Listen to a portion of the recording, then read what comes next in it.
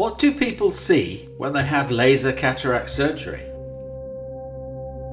Many people see vivid colours and patterns, a play of light. This is due to the creation of a moving plasma within the eye. This is the same optical phenomenon as the aurora borealis in the night sky. But what do people actually see? Initially you see a bright red patch, and then that's followed shortly by almost a display of green, vivid green light. It's almost like a firework display, but then it becomes solid in your eye. It's very beautiful actually.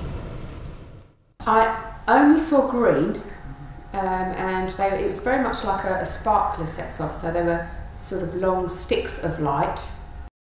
In order to find out, a low-light Sony A7s camera was sited in place of the retina at the back of an eye. You can now experience what people see during their cataract surgery. Instead of the aurora borealis in the sky, this is the aurora ocularis in the eye. There is the red background illumination, and then a bright green plasma circles and dances, creating the amazing light show people describe.